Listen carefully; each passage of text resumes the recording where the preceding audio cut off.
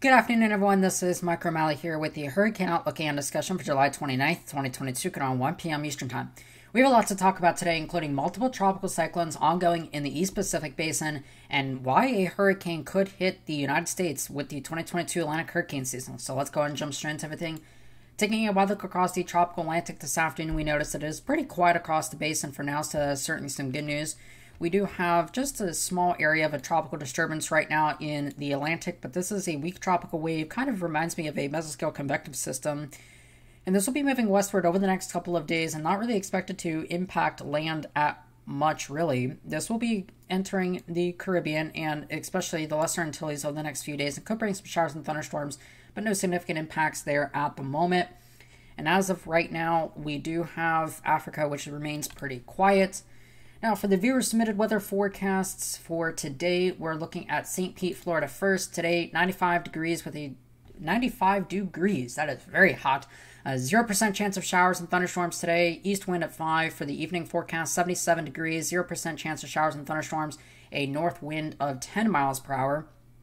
And for Vero Beach, Florida today, partly cloudy, temperature of 89 degrees, 0% chance of rain, southeast wind at 15 miles per hour for the evening forecast, 77 degrees, 0% chance of rain, and a southeast wind at 10 miles per hour.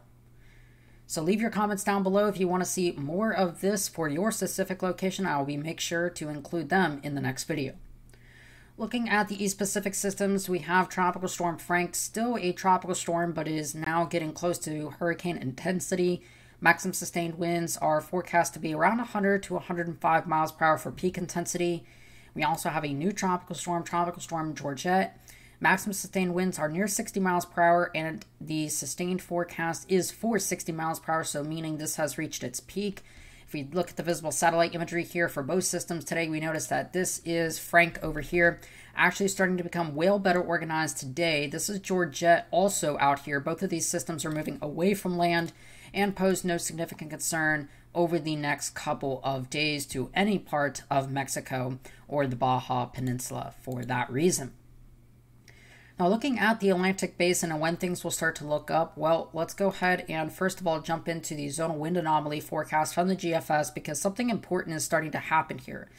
Now, if we look at how the GFS plays out for the zonal wind, basically what we're looking at is the departures from average for the east and westerly winds in the atmosphere. This is at 850 millibars, so 5,000 feet off the ground. And this tells us a lot about our sea surface temperature profile. Now, if we look at the main development region, which is kind of this area out in here and eastern parts of the MDR, we notice that as we go through August 6th, which is down here, we notice that we have constant westerly winds, more than anomalous. These are anomalous westerly winds. And what this basically tells us is that we will have a period of increased warming across the main development region throughout this period of time, which allows the MDR to warm quite substantially. If we look at the East Atlantic sector already, the MDR, especially in the eastern part of the MDR, has significantly warmed over the past couple of days. We actually noticed that we reached a peak, a negative peak here, of about just 0.05 degrees Celsius above the long-term average. So basically almost falling within that neutral category.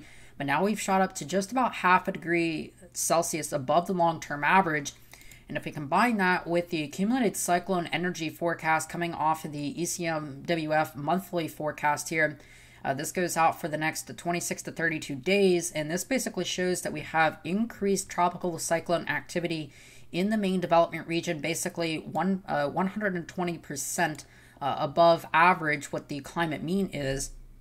So this basically tells us that we have the increased potential of tropical cyclone activity, and the East Pacific Basin seems to be at 0.9, so 900%, and this seems to be, that actually is less than the climate mean, so not 900%, that is actually negative 100% there, which indicates that we have the potential for reduced activity in the deep tropics of the East Pacific. So that definitely leads to the favorability shifting towards the Atlantic Basin from there. Now, if we look at the GFS forecast, it's the 850 millibar vorticity, so the spin in the atmosphere at about 5,000 feet off the ground. We're looking really to see what's going to be happening over the next couple of days to the next few weeks or so. Now, on the GFS forecast, there's actually really nothing to talk about here, at least in the 850 millibar vorticity. We notice that there's actually more tropical cyclone activity in the East Pacific. So when is everything going to start to shift? Well, for that, let's look at the European ensembles here, and we need to look at the ensemble mean sea level, or I'm sorry, we're going to be looking at the zonal wind anomalies first, getting ahead of myself. So let's look at the 0Z model run here. We notice that generally speaking throughout the entire forecast, all the way out through the 15-day forecast here, we have these anomalous westerly winds that continue across the entire main development region. This basically allows for a substantial warming of the MDR, and that allows for increased instability out there across the deep tropics, while simultaneously having the subtropics be cooler allows for a greater instability. We look at the PWAT anomalies here. This basically just tells us throughout the entire 15-day period that by the end of this forecast cycle, we actually do have some pretty moist, anomalous moist air in the atmosphere in the main development region, certainly the southern part of the MDR. And this certainly would go to favor the increased potential for some tropical cyclone activity, or at the very least, some pretty strong tropical waves that do have a chance to go on to develop into a tropical cyclone. If you look at the upper level wind environment, really at this time is also pretty favorable, especially across most of the central and eastern part of the MDR. We have a pretty favorable upper level environment. However, the upper level environment is not so conducive as you head towards the island chain, and that is just a result of some leftover westerly wind, and really just kind of induced by a tropical upper tropospheric trough that is actually located over here near the Dominican Republic and Cuba. And this tight here is going to be generally responsible for some of these anomalous winds that will be creating a really big amount of shear across the Caribbean, but that seems to be dissipating with time. And so as we move forward in time past the forecast period here, that should be completely removed by about August 20th or so. So one of the things that we're going to be looking for is why there might be a threat for United States-based landfalls this season, and to that extent also the Caribbean. So let's look at the climate forecast models. This is the CAN-SIPS model. This is the 500 millibar geopotential height anomalies. So we're looking at about 18,400 feet in the atmosphere. And what we noticed that this is for the month of July right now, so we have not really a large amount of ridging, but there is some out there. Generally speaking, though, we actually kind of have a trough feature that's kind of located over the Canadian prairies, and this is generally not a super favorable look for seeing landfall systems, but move this forward a month and then eventually 2 months, look at how the pattern certainly evolves. We have that pattern shifting towards greater heights over really the Canadian Maritimes and the North Seas of the Atlantic. And what this generally does is it creates a big ridge of high pressure out here, and that generally does not allow for tropical cyclones to recurve as easily.